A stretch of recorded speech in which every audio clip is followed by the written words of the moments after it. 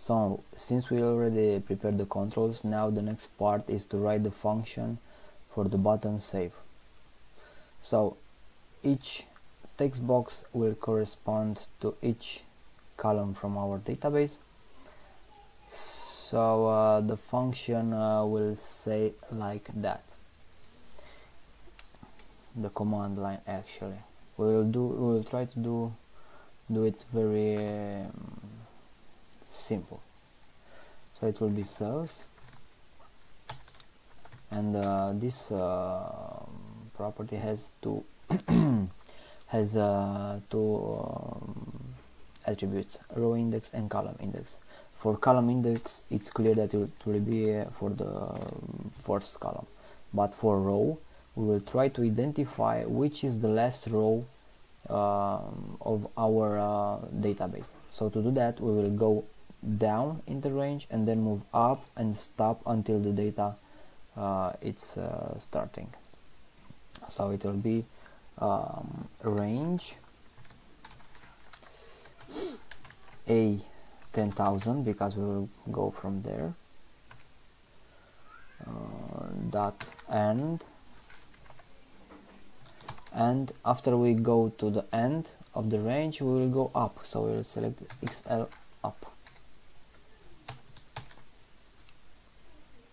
and of course that row, because we need the number of last row, and we will put a +1 because we want to go to the next row from the, so this is the last row and this is the next row from our database, and it will be equal with text box 1.text, which is the name of our first field from the form. So this is text1. You can see here in the left in properties, text1, text2, 3, 4, no, it's 5, 5, 6, 4, it's here.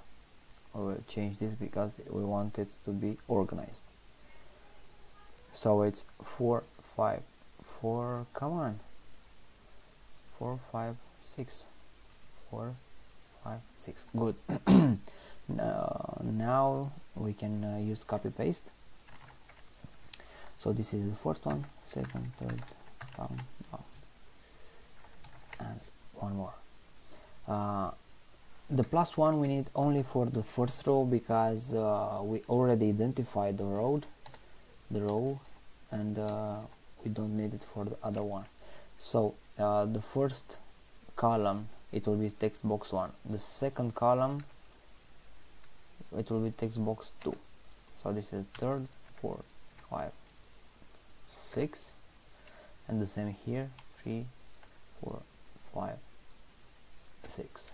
So these rows will move our values from the text boxes into our database in the last row, in the new row after the last row here. And this action, it will be done when we press the button save. Of course, after we add the data, we should refresh our table from here, because this is how it should do. So we'll call command button one click, because this command button one click, it's the button that refreshes our data. So we're simply calling that button. And also it will be nice to add a message box. So we'll say message box data added. Okay, so in order to test this, we will go here, show the list, order date is 10/13/2017, region, this one, test, item, pencil, units 1000, unit cost 10. But for this, first we will refresh the data, so you see that we don't have New York and that, and if we click save, the button says, the message says, but that data added, and down here we can see New York test pencil. Guys, I hope that was. So guys, I hope you find this last tutorial useful in order to use it further in your projects.